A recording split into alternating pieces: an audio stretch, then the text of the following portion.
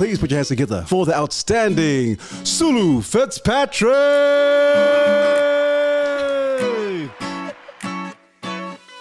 Because when you have a collective of leaders or a collective of people that know their strengths and values, and when that's done really well, like it's unstoppable. You feel that you need to always look like you got everything together, and I don't want my kids to feel that way, so I make a conscious effort to be weird around them, to be silly, and to make mistakes in front of them so they feel comfortable to do the same. If I'm wanting this of him, then I have to give him the space to do it. Like a lot of times us women need to step back. We're wanting all these things, then we have to give them the space to do it. We can't be on waiting for them to fail and then, gotcha.